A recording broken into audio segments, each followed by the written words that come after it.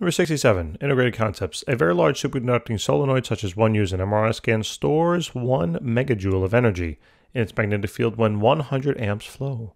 Find its self-inductance.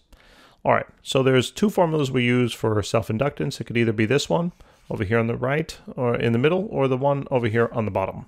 Now, since the information in this problem, they're giving me energy and they're giving me current, what I'm going to do is I'm going to use this formula, that the energy stored in an inductor will be equal to 1/2 multiplied by the inductance multiplied then by the current squared.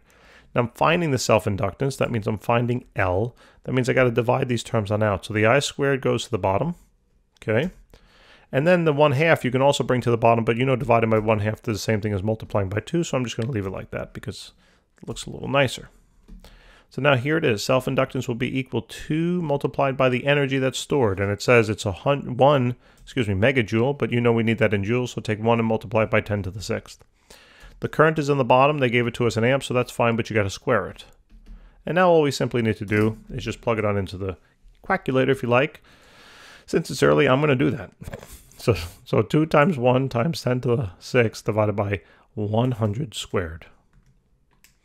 Okay, 200. Boom. And there it is, 200 now, right? So this is 200 henries.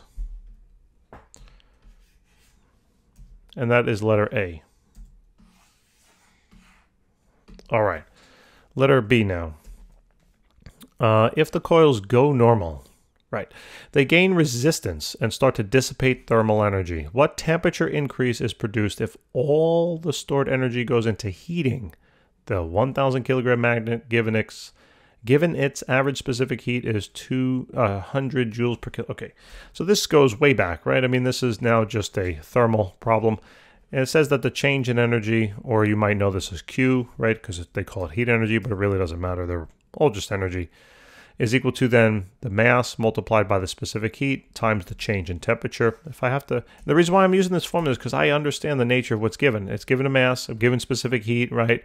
We know the energy, so I'm thinking about how do these things relate to changing temperature, right? This is where the practice comes in, and there's certain things that you might have to memorize in terms of formulas. So simply just divide out the mass and the specific heat. Look at how easy that is, and this is now the formula for change in temperature.